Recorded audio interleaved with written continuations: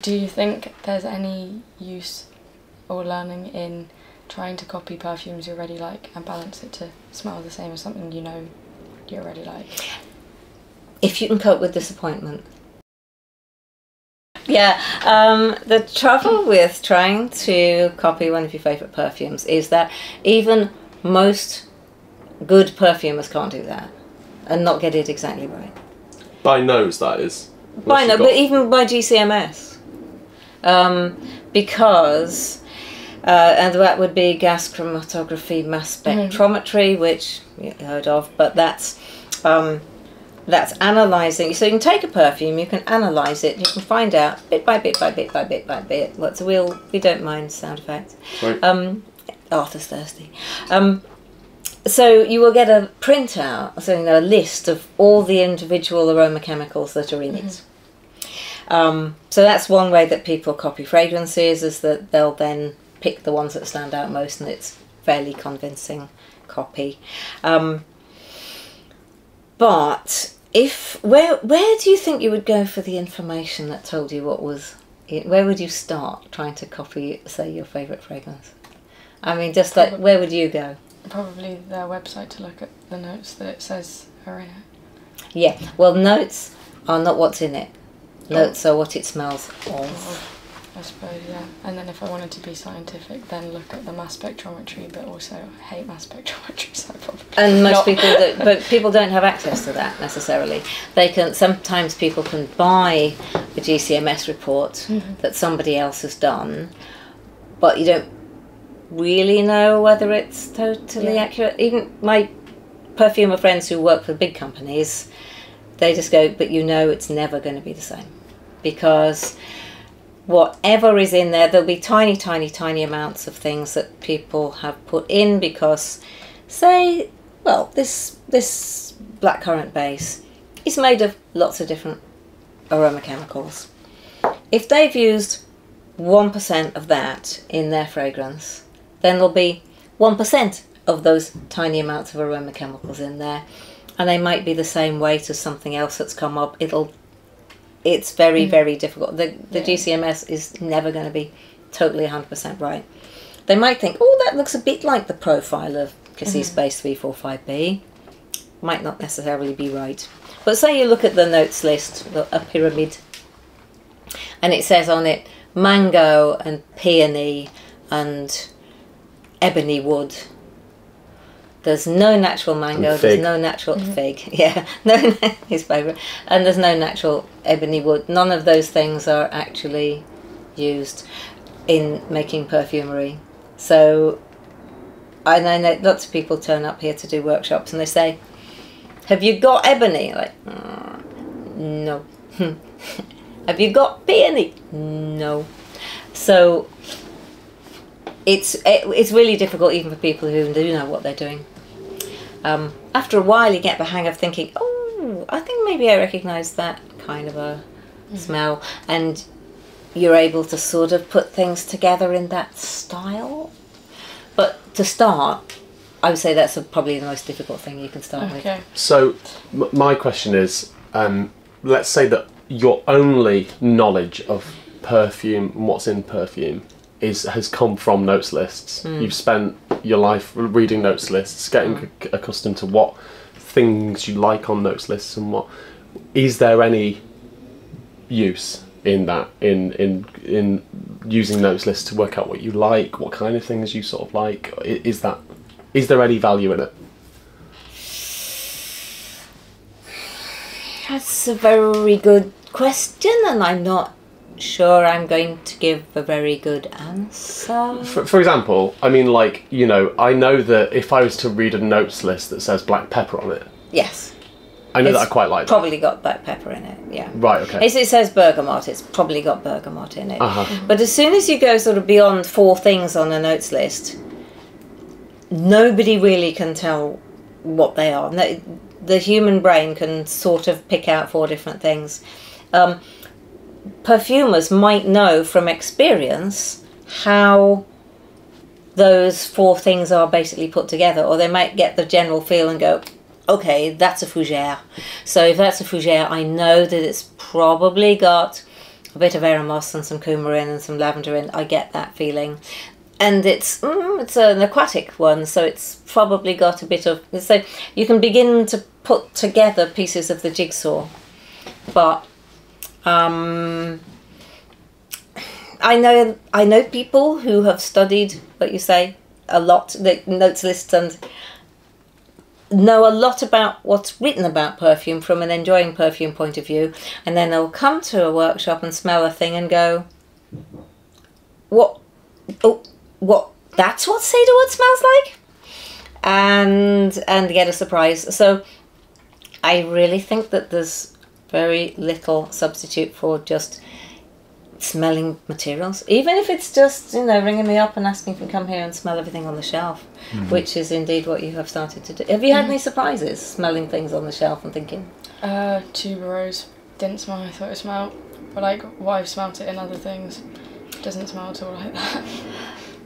No, because a tuberose note, it doesn't smell like the tuberose flower, and tuberose perfumes quite often are quite kind of plasticky doll's head chewing gum smells anyway. Tuberose Absolute, which is made out of the flower, smells very weird. Yeah. And not, in order to get the smell of the flower, you have to put other things in. Yeah, I sort of wanted to mention pheromones, which there aren't any that you can add to perfumes that make you irresistible.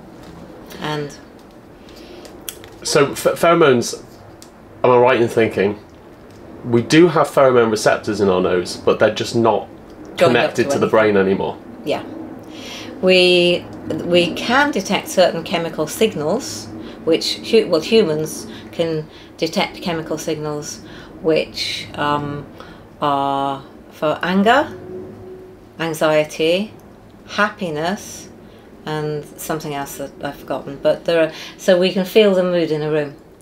And I always give an example. I saw it on a television program that dogs will go, if they worry about something, and the human will go, oh, don't worry about it. And there was one on a television program, an Italian detective series last night, the dog suddenly turns around and goes, because it can smell the tension and the danger. And humans, we do detect them, but we sort of ignore them, but we can feel them. But there are no human pheromone detectors, and the whole thing about pheromones and these materials which are sold as pheromones, which I don't get the ads for, but I get the ads for. yeah, I think I just blocked them. Yeah, maybe I should try and do that. It's all about if you put it on, it will attract all the men, and who really wants that? Yeah, that's the thing, is the idea.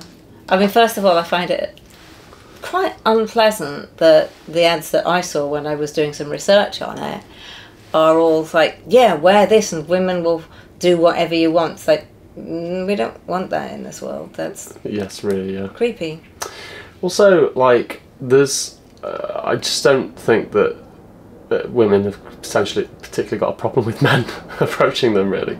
No, not in need. Not in need of that. No. Generally speaking, just no, leave it. I mean, I was on the radio not long ago talking about this. Well, what's interesting about the whole like rhetoric around pheromones? I know you just sort of hinted at it, but it is basically sort of mind control. Is what the rhetoric around it is. It's like how can you magically make someone behave the way that you want them to make? Yeah. Behave the way you want them to be. Yeah. It's like some kind of tractor beam. You imagine if you put the pheromone on, it'll go draw towards me. The thing is that they do sort of work in that if people put them on and they feel that they're more attractive, Be more confident. Yeah, they're a bit more confident, and they're probably, as long as they don't think it actually makes them irresistible, but if they feel like, okay, I'm ready to go out now, or I'm ready to stay in, then that kind of just gives people a little bit of a boost, and this is fine. And also, smelling nice is incredibly attractive. It's lovely. A good thing. It's lovely. It's a lovely thing. Why would you not want to smell nice? Exactly. You want to be around people that smell nice. And there was the whole thing about, you know, during lockdown and all the rest, the people who put on perfume to stay in because it makes them feel great. And then there's another bunch of people who, well, why would you do that if you're not going out and looking to attract someone? It's like, no, that's not why we wear perfume. Yeah. But no, do not buy these things and add them to your perfume thinking that it's going to make you irresistible, because it isn't. And they cost a lot of money. I've smelt some of them. One of them, some people can't smell at all. Other people, it smells a bit like sandalwood, and I thought it smelled quite nice, but it's phenomenally expensive. Phenomenally expensive. Phenomenally expensive. But they don't work.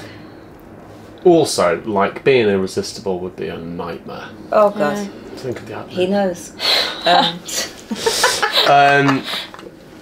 I was going to add something, actually, then. But I can't remember what it was. Oh, yeah, this chemical signal of happiness. Yeah. Where's the bottle of that? Yeah, can I just put that on, sniff it every day, fill my house with it? Yeah. Yeah, Clinique Happy. Yeah, I think, I like to think, I'm not sure, I think it's citrus fruits. I think they absorb so much sunshine, it just makes them go, yeah! And so then when you use citrus essential oils, like smelling bergamot, how can people not, unless they've had a bad experience with Earl Grey tea, I think, I don't know. But yes, would be good, wouldn't it? But you know when you walk into a room, like, well, happy place. Yeah. So that's humans, we are actually signalling to each other. And whether you have a perfume on top of that or not, still works. What? I just thought of something really corny. Doesn't matter. I was going to say... Sock it to us. Essentially, yeah, because all ingredients, the natural ones are grown. Well, even the synthetic ones grew originally and then became other things, and then, you know... Yeah. And all things that grow need the sun. So, essentially, bottling sunshine. Bottle sunshine. Yes, bottled happy. That's what we want. Can we add happy to a perfume, not pheromone? That'd be good. I think we do it while we stir, while we bottle, if we smile. Then and if we smile and we stir, happy will come out of the bottle. That's what I think. And that's science. Totally. One day science will prove this. At the moment it's just magic.